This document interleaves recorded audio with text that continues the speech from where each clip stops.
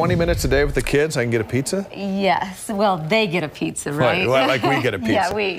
Okay, all right. Genealogy always comes with hurdles. That's especially true for those with African-American roots. But an unprecedented project has provided critical new clues. News specialist Ashley Moser has a preview of Connecting Roots, a documentary that'll air Saturday here on KSL.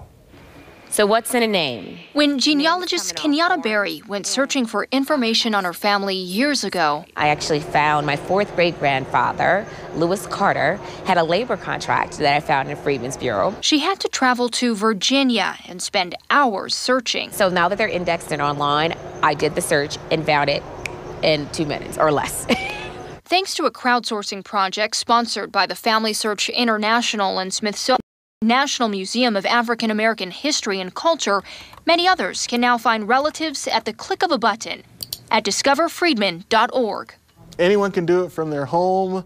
You can do it in an airport if you're traveling and you got Wi-Fi. You can do it from your phone. The names of nearly 1.8 million men, women, and children from the early days of freedom. To have the names of that many individuals that now we can type in on Family Search and find information about them is remarkable. I wanted to be a part of something that could change people's lives forever, and this project has been that and more for me. Volunteers like Maria Marion index the records to make them searchable, completing the project in just 1 year. Yes, you've helped us uncover the past.